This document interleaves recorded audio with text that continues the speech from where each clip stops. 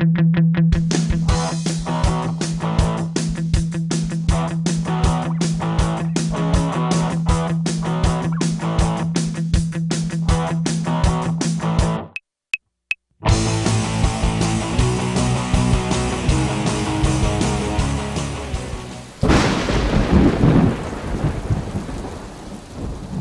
promised you an early mark. I'm keen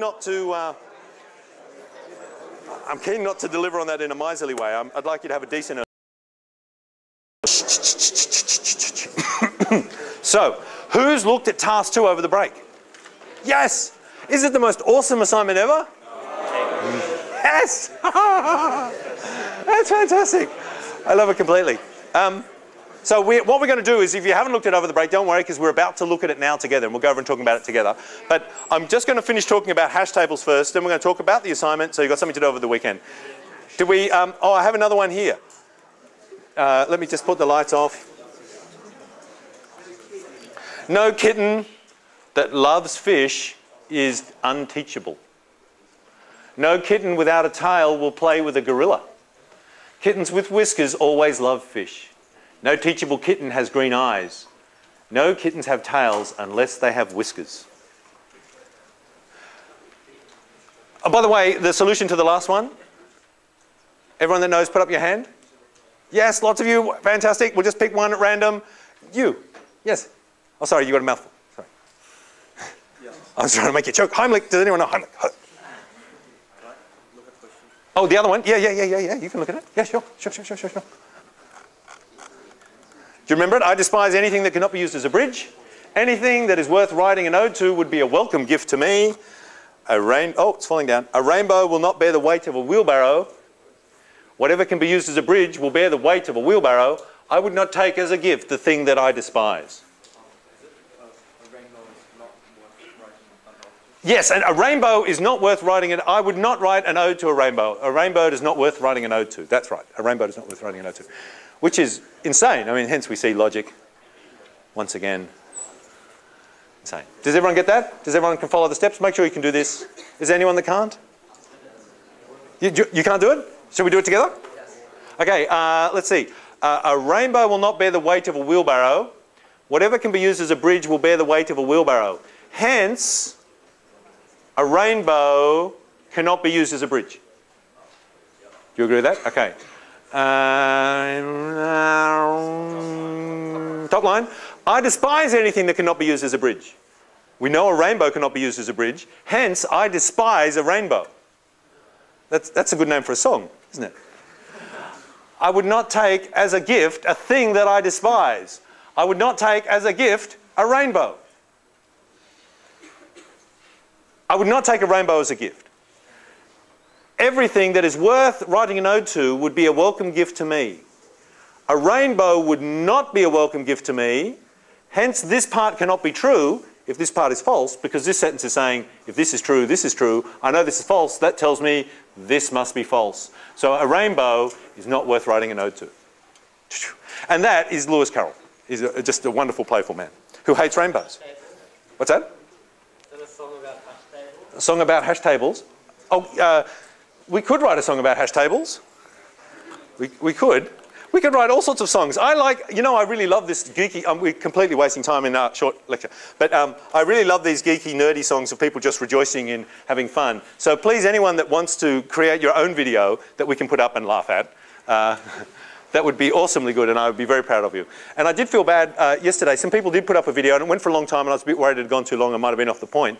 But nonetheless, I realised afterwards I should have rejoiced a bit more that they'd made a video, because it was quite an awesome video, wasn't it? And they did put a phone inside a balloon, which I've been trying to do ever since and not able to do.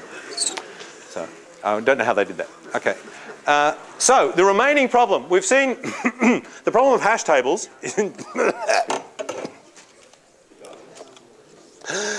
is in two parts.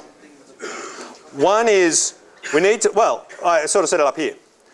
To avoid rummaging round, we can go right to the right spot and get what we need if, A, we have a magic oracle, and B, the stuff is stored in a structure which permits random access. And we've spent our whole conversation up until now talking about, essentially, a structure that permits random access. And that structure has probing or has overflow chain lists or something like that. That's the structure. But in terms of magically knowing where to go, we haven't done anything more magical or sophisticated than saying, oh, every chair is numbered with your birth date. Now, that works out fine if the data you've got has a birth date on it, which is in the range 0 to 365, or 364, or 365, I guess, and the table we want to make is about 360 big, then lo and behold, the planets line up and everything's fine. But what if you wanted to be able to hash all you people? Hash means put you magically into the right spot, and I only had 100 seats. Or what if I had 1,000 seats? Well, then birth date suddenly isn't a really good way of working it out. So what we need to be able to do is, oh, I've got 1,000 seats and I want to work out where to put students so I can find them straight away. I know, knowing the name of the student or knowing the number of the student, I can know straight away which seat to look at. Let's say it's student number. If I knew your student number, I could straight away work out which seat to look in. I've got 1,000 seats. I need to somehow convert that big number to a number between 0 and 999. Similarly, if I was hashing your name, I'd need to convert that string, which has billions of possible combinations, to a number between 1 and 1,000. Well, 0 and 999. That part is called hashing, and that's our magical oracle. The magical oracle is some function that converts the non-numeric thing into a numeric lookup code that will tell us exactly which cell in the array we need to get to.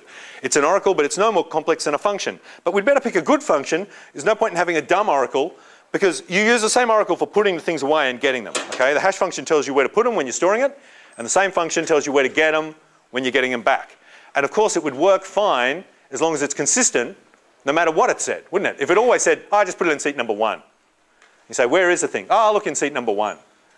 That would work, but you'd have horrible overflow and clustering problems, but it would work. So, for example, Gwen could just always say, Dad, look in your key bowl, couldn't she? And whenever we find any object in the house, we just put it in the key bowl. It need to be a big key bowl, but then everything would be in the key bowl. And, but you can see it's not a very good oracle strategy. You really want the oracle wisely to distribute the data uniformly over the table, but then be able to remember exactly where it's put it and get it back. We want it to have, that's called hashing, that property. The oracle is going to be a hash function. Converting things that aren't integers into integers in the right range. Or converting things that are integers but in the wrong range to integers in the right range. So let's look at our oracle. Suppose we have this problem. We're looking at all the movie reviews of the film called The Matrix. And we're counting the frequency of words in those reviews. Because maybe what we want to do, diabolically, is write a computer program to randomly generate reviews of The Matrix. And then we're just going to post them to IMDb. What do you think of that? That would be awesome. All we have to do is find the right frequency of words that are used in these reviews, randomly generate words with the same frequency and stick them in, and it would more or less match the reviews that I see in IMDb for The Matrix. So, that's our strategy. What we want to do is create somehow a list of the 100 most popular words in Matrix reviews. Here's how I propose we do it. We could get all the reviews of The Matrix ever made and put them in and concatenate them all together to get a huge long file, and then read that into memory and get an enormous list of strings, enormous list of words, sorry, break it into words, and then sort that enormous list of words and then go through counting the number that are the same and working out, keeping track of the 100 most common or something. We could do that, but that's at least n log n it's sounding like to me, doesn't it? Because there's a lot of sorting and things like that. How about this is a faster way? I read all the reviews of The Matrix and I have a big hash table, and every time I get a word out of a review, I just whack it in the hash table. And if the word's already in the hash table, I just increase the count for that word. What do you think of that? So I just grab the item, whack it in. Grab the item, whack it in. Grab the item, whack it in. Grab the item, whack it in. Then everything gets the count calculated automatically. All that mucking around I had to do with sorting before to put adjacent things next to each other. Now that the oracle's doing that for me, I'm saving an n log n. I still have to have an n because I have to put everything in, don't I? I have to touch everything once, but it's order n. And I've still got the same problem at the other end, which is once I've clustered everyone together, I now have to go through counting and working out who's the most frequent. But now that's much easier because the first part's been easier. So that's my strategy. See a word, stuck it in the hash table. See a word, stick it in the hash table. See a word, stick it in the hash table. If it's already in the hash table, increase the count. So it's not a set anymore. A set would only record if the word was there or not. It's actually a dictionary now. Remember the difference between set and dictionary? So I need to, for each word, for each key, record extra data that's not in the key. I need to record its frequency.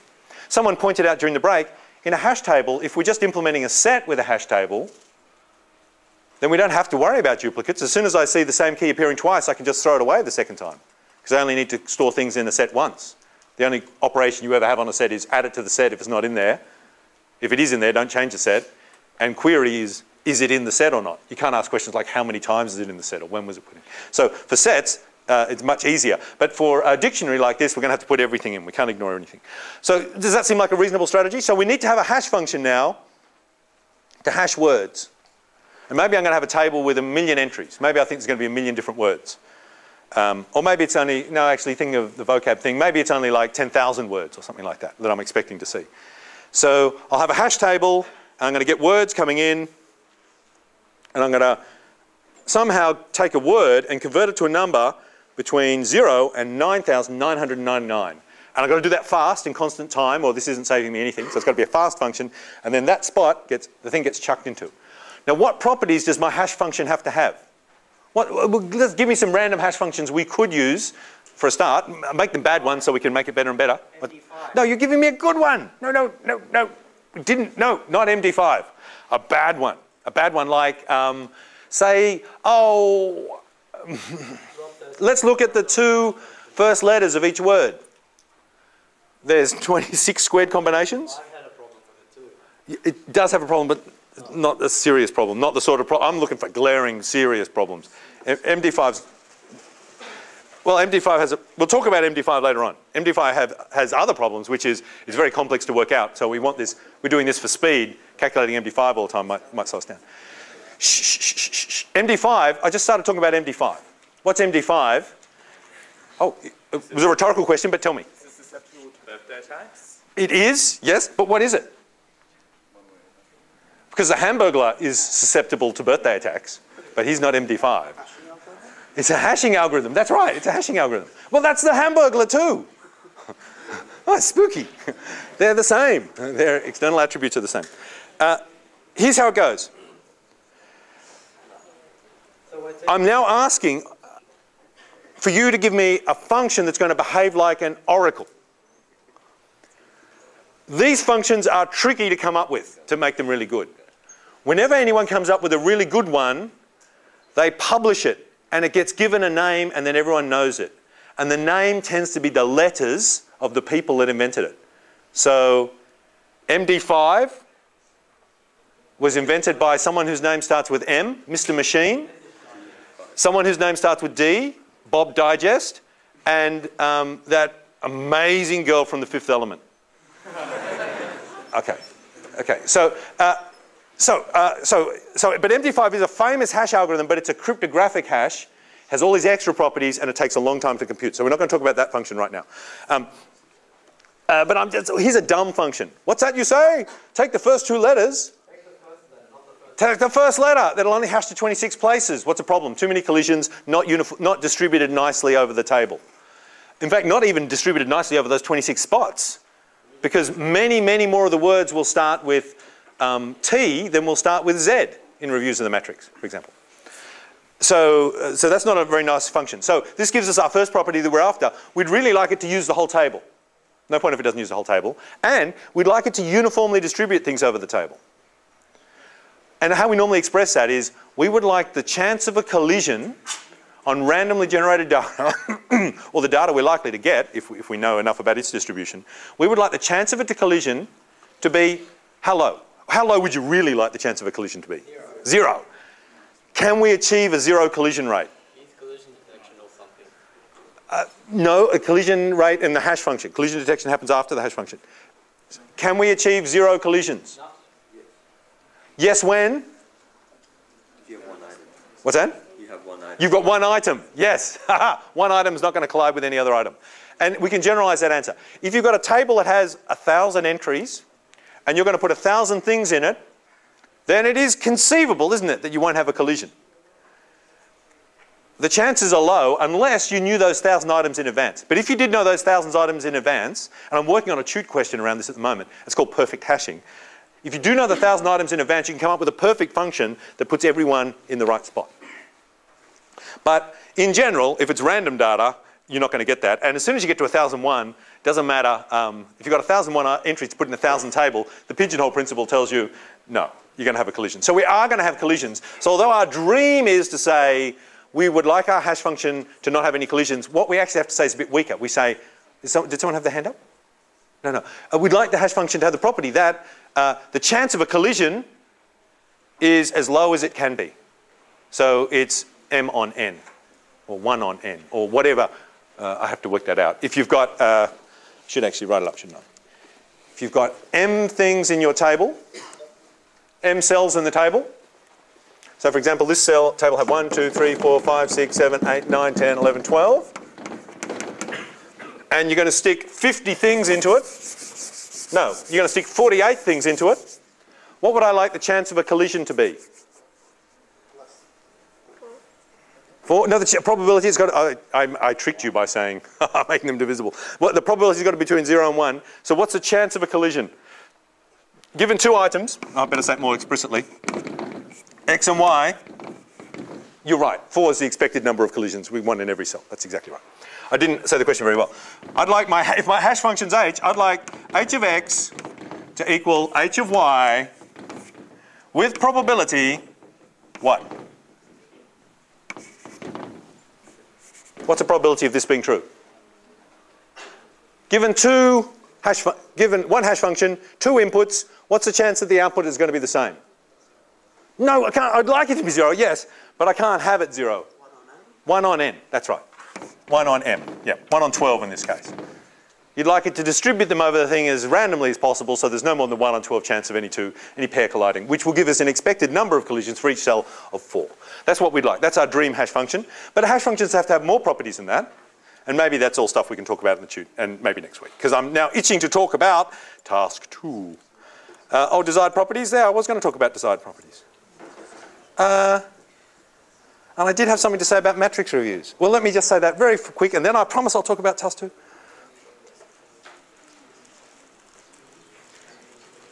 What would be a better hash function for words than just taking the first 2 letters? Because that's hopeless. It's not going to occupy the whole table range. And these pairs called digrams or digraphs or something like that. No, digrams. Digrams in English aren't uniformly distributed either. For example, which pair occurs quite a lot? ER-TH. And which pair hardly ever occurs?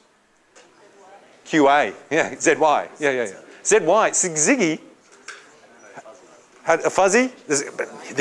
See, they know weird things. It's very hard. But yeah. QA would never occur in any legally spelled word, would it? Okay, so. So what's a better function? Come on, guys, quick. You need a function. I can't tell you about task 2 until you tell me a function. This is like Dot in the morning. Dot, we're not going to read a book until you've put on your underpants. Yeah, it's a rule in our family. So I'm just going to sit here until you guys all put on your underpants and tell me a better hash function. There's no talking about task 2. And no dessert. No. Stop smirking. Off to your room when I'm talking to you. Yes? Oh, very nice, very nice. Okay. We could say...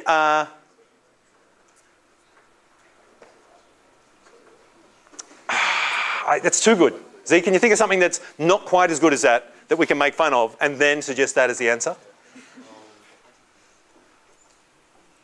Times 16 adding next time. It's still too good.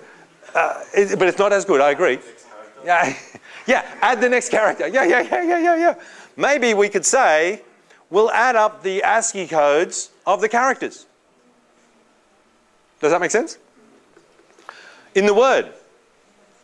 That's going to give us a better distribution than just looking at the first 3. What's the problem with that? Well, there's several, but the one I want. Tell me them all, though.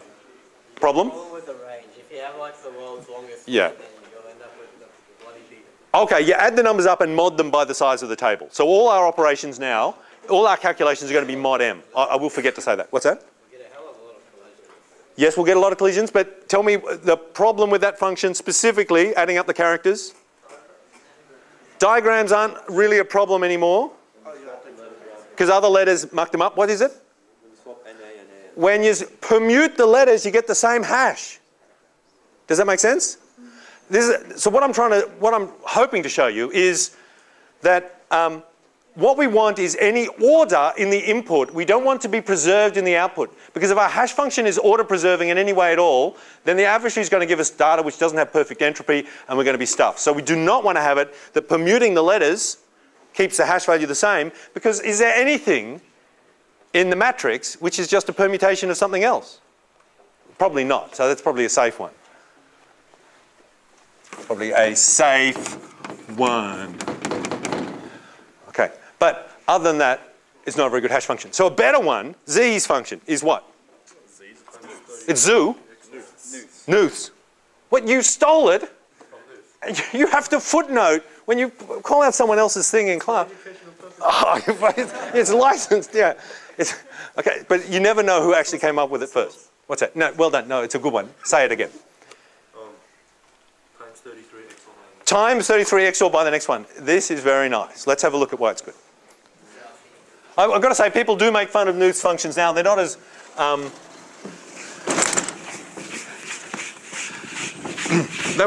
he loves prime numbers and modding. Turns out there are entropy preserving properties when you mod by a number and use primes, but they're high dimensional weird properties that aren't going to affect us right now. But they're not perfect, but they're damn still worth well talking about, and as a first hash function it's worth doing.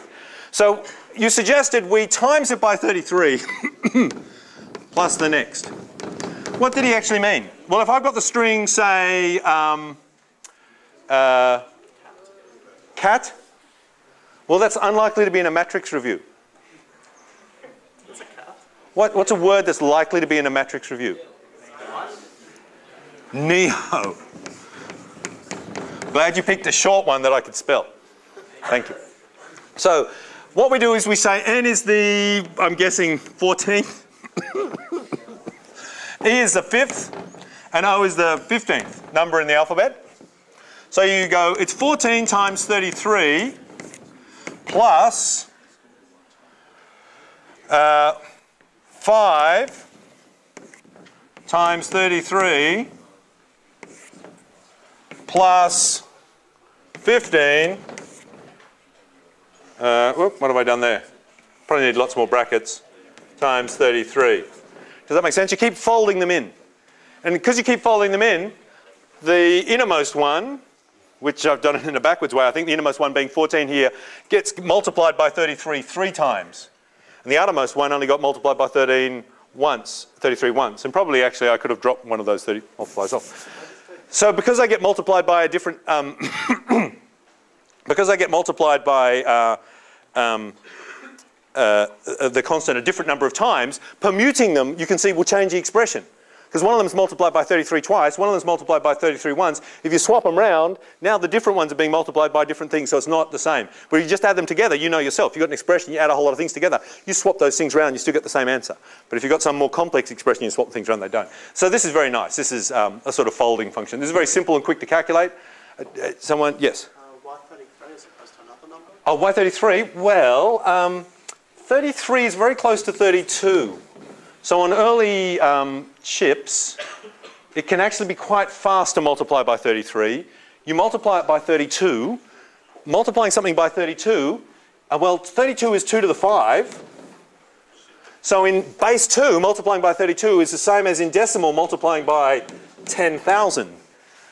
Now, if I was going to give you a hard 5-digit multiplication, you'd really want me to say, multiply this number by 10,000, because you can do it in 1 second, can't you? You just add zeros on. So on the computer, they can do this multiply by 32 with just a bit shift. They just bit shift it 5 along, and times 33 means you then add the original one back in. So it's a bit shift and an add gives you a multiply by 33. That tends to be quite fast. In the old days, multiplications were slow and hard to do. And then an addition's fast too. So it's got 2 additions and a bit shift. So it's on most chips, that's quite a fast way of doing things. Okay, so I think that's all I wanted to say about hashing. For now, we'll keep talking about it. Hashing's a beautiful thing because it's so closely tied to randomness. You can see I love randomness. Hashing's all about preserving, is destroying order in things and introducing randomness. And it's very hard to know when you've got a good hash function. You can find problems with them, but just because you haven't found a problem with one doesn't mean there isn't. Yes, Richard. Oh, why not 32? Well, if we multiplied by 32, what we're going to have to do is, at the end of this operation here, we're going to have to mod by the size of the hash table. So you do this operation and you mod by the size of the hash table. Now, modding is a very expensive operation on a computer because it's a division. You know, mod means divide this by that and tell me what the remainder is. So you've got to do a division. And you probably remember from primary school, of all the 4 operations, the one that wasted most of your life was division. You know, you have to do all these same on a computer. So we don't like divisions, they're really slow. So modding is really slow, it's a pain in the bum, except what's one modding you really like? If I said, what's the remainder of 512 divided by 32, 512 divided by 69, what's the remainder? You'd go, bah! Well, you'd probably work it out. But if I said to you, what's the remainder of 502 mod 10 divided by 10? It's the last digit. So modding by 32 is a really fast operation. So you'd normally set your hash table. This is just, we're now looking at the esoteria of why Knuth picked a particular function. You'd pick it to fit your needs, but Knuth's sort of here thinking, you're probably going to pick a hash table that's a power of 2 in size, because then the mod will be really fast. Now, you don't want your mod to be the same as your multiply, because then you're multiplying by 10 and taking the remainder, you're just going to be getting the next sort of thing. Okay, so you essentially want these numbers at war with each other. Because you really want this to be a power of 2, you want this to really have no factors in common with that. It turns out that gives you the best thing. And no factors in common is easiest to work out if you don't know what this will be, just some power of 2. It's easiest to work. If you stick a prime in there, everything seems to work really well. Other things that are co-prime to 2 would work as well, but primes seem to work really nicely. Yeah, and 33 is a lovely prime sitting right. No, it's not a prime. No, it's not a prime. So it's stuck. It's stuffed. It's stuffed. Yeah, but it has no factors in common with 32, so that's good.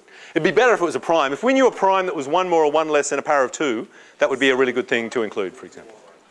Yep. And there's a table of them in Knuth's books, for example. In any decent book on algorithms, when you're picking values, you often want crazy primes near powers. Values near powers are easy to get hold of. Isn't like a mod of 2 or something just ANDing by like the n bits? Yeah. A mod of a power of 2 is just giving you the trailing bits. Is that why it's really easy for the computer to do that? Yes, exactly right. Yeah, it's exactly right.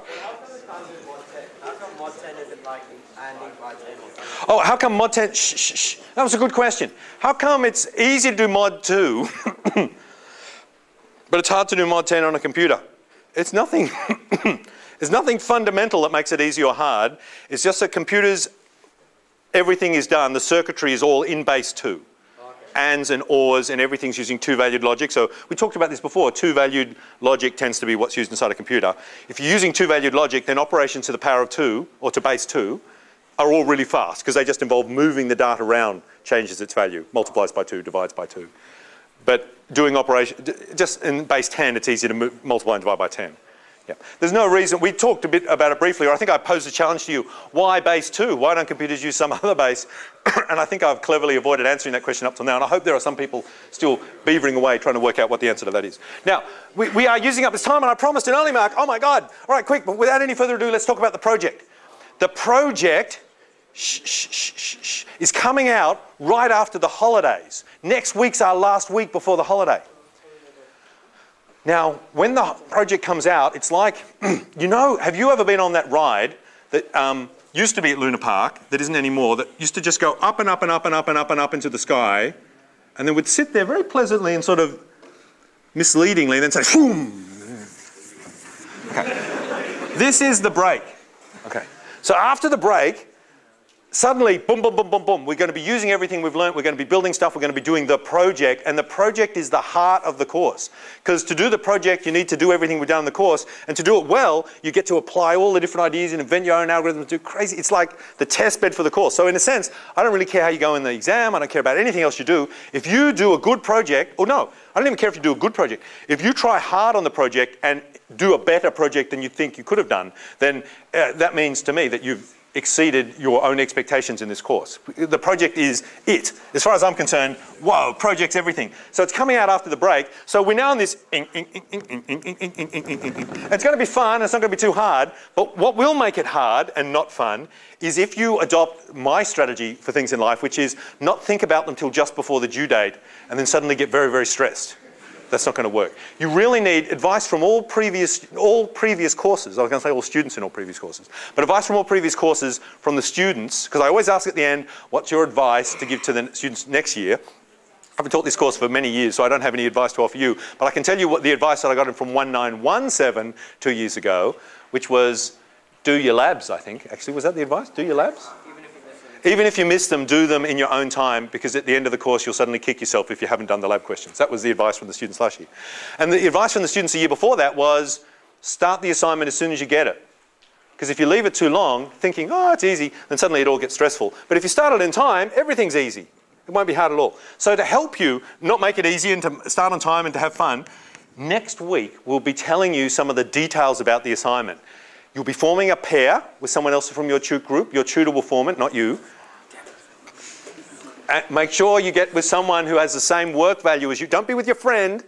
Being with your friends is a bad thing, because your friend is often hard to yell at, or it's not good to yell at, because they're your friend. But also, the most important thing is not to be with someone you like, or who smells nice. The most important thing is to be with someone who cares about the assignment exactly the same amount as you.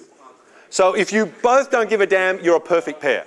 And if you both want to come top in the course, you're a perfect pair. But if you're the best friends in the universe and one of you doesn't give a damn and one of you wants to come top in the course, you will not be the best friends at the end of the course. So please pick someone who just is going to put the same degree of passion and energy into it as you, and then everything will work out fine. So your tutors in your tutes next week will pick the pairs with you, and you all know who your pairs are, and they'll tell you the problem. Shh, shh. Now the problem is to work out a strategy to do something, and they'll tell you the thing. So you'll have the whole holidays to sit there with your partner talking about the thing. Okay? He says cryptically.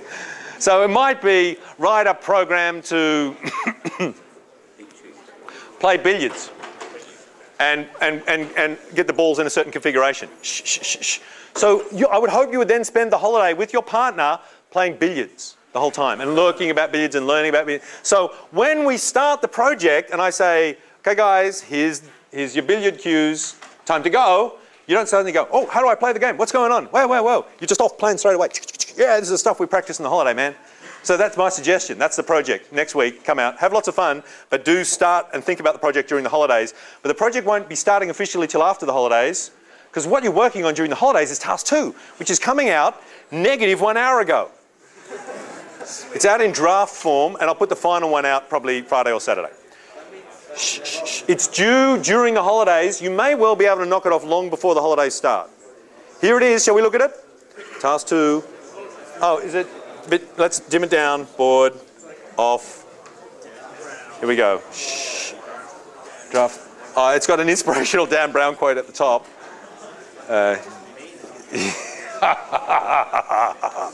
You are, you are a computing lecturer at UCGN, and you're thinking of setting an assignment in which the students are to devise the longest running but eventually terminating n-byte program they can using a very simple microprocessor, the 4442 that you have devised.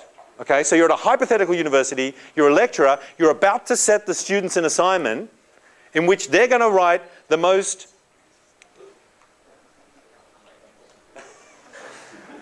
longest running assignment. They're going to write the longest running thing they can ever write. Does that make sense? But actually I was going to say print the most beeps out. I wish I had said that. So you're a lecturer, just pretend those words aren't there. Oh, it's a wiki. If you don't like the assignment at all, the most beeping. Okay. Okay, so shh, shh, shh, shh. You're a lecturer, starting again. You're a lecturer at a uni. You're about to set an assignment.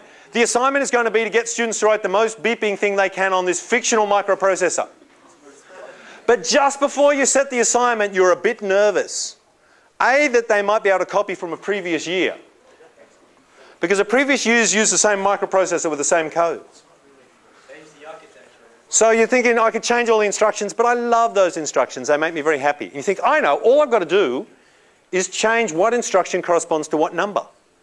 If I flip a few of the instructions around, that's enough to make it different enough they can't copy for each other. So you decide that the new chip you're going to develop, the 4242, is going to be exactly the same as the 4442, except it's going to permute the instructions around a bit. And you're trying to think, in this assignment, what's the best way I can permute the instructions around? So that's your puzzle number one that you're thinking about. And your puzzle number two is you're a bit worried about marking them. Because you know you've got some very, very good students in the course and they're going to print out programs which do ridiculous numbers of beeps. And it may take the program a year to run before it actually prints out all the beeps and terminates. And you really want to know in advance how big a problem you can ask them to solve before the amount of time it takes just becomes ridiculous. So you decide to yourself, write a very simple, small program. This is what you're going to do. You're going to write a tiny little program, you the lecturer, which given a 4242, which is just a permuted 4442, given a 4242, and given the number n, like 3, works out the longest amount of time a 3-byte program can run before it stops. It's got to be a terminating program. Does that make sense? And then as long as you can make that number reasonable, you can release the real assignment that you want to release. Does that make sense? So that's the background story. Now what you guys have to do is you have to pretend you're a lecturer. And now in this assignment, this is what I like the most about it. I get to write you complaining emails. Every day I'm just going to write you mails complaining about the assignment that you're setting. It's so good. And bugs in it. And when you submit it, I'm going to say all the mistakes are in it. Oh, it's good. It's the best assignment I've ever set. Okay. So don't get, well, part of the assignment is understanding the assignment. But I'll explain the assignment and then I'm hoping there'll be like a few questions and it'll all become clear. So what you've got to do is this. That was the background story. You've got to write a program in C which takes 2 arguments from the command line. The first is a 16-character string consisting of a permutation of the digits 0 to 9 and letters A to F. And that permutation tells us how you're jumbling the instructions up. Okay? So if you just said, here we are. The program's called how many. So if you ran how many 0, 1, 2, 3, 4, 5, 6, 7, 8, 9, 10, A, B, C, D, E, F, that's saying don't permute them at all. Call instruction 0. In the new chip, it's going to be called 0. Instruction 1 in the new chip is going to be called 1. Instruction 2 in the new chip is going to be called 2. So you haven't changed any of the instructions at all. Does that make sense? But second example, if you ran it like this, how many 0, 2, 1, that'd be saying the new chip that I'm going to build, that I haven't yet built, is going to be exactly the same as the old one, but instructions 1 and 2 are swapped around. Does that make sense? So if you want to subtract, what was the old code for subtract? 2. So what are you going to have to issue now to subtract? 1. Okay. So it's just this tiny little permutation you put at the beginning that's going to jumble the chip up a little bit. And then you think I can use this assignment every year from now on just by changing the permutation.